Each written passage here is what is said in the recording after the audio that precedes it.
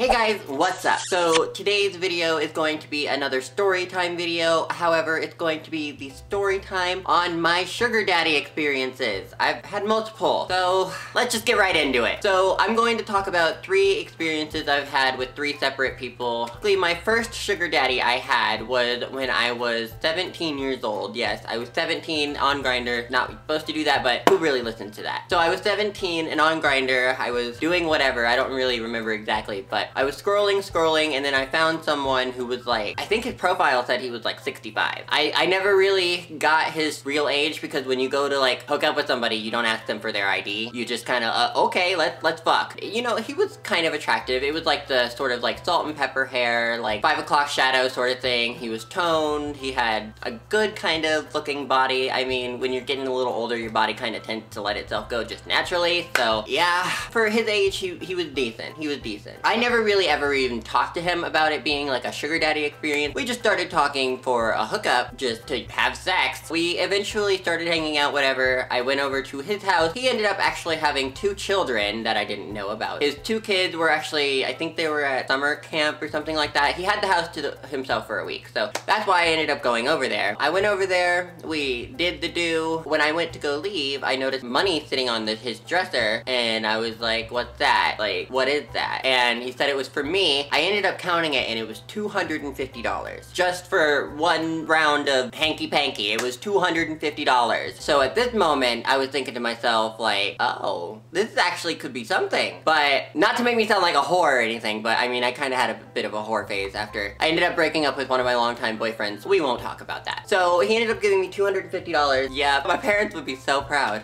My second sugar daddy experience is one time I snuck out after I was 18, so it's not really sneaking out, but like my parents didn't know I left. Snuck out, quote unquote, because my parents were really strict. I left the house, went to a hotel in my town. It's a Motel 6. I don't know if you guys ever know about that, obviously, because it's a sketchy sort of situation and it could be a thing. But yes, we went to a Motel 6. This Motel 6 is so sketchy, you can pay for it by the hour. And so he paid for like 5 hours or something like that because he was in town. He was some sort of like real estate agency sort of person.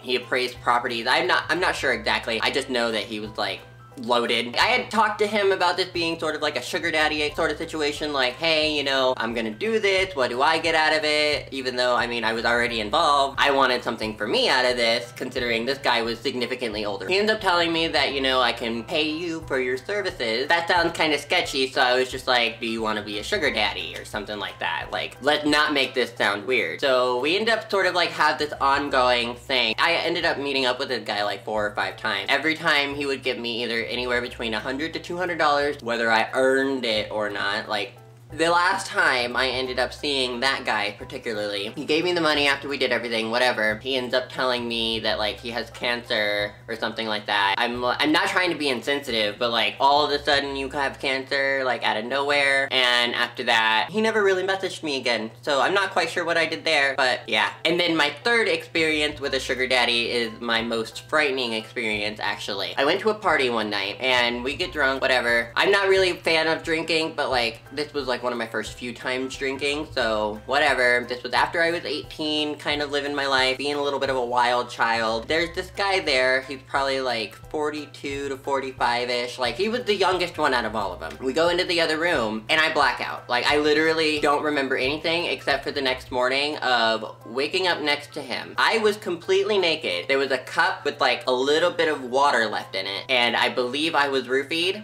It wasn't that...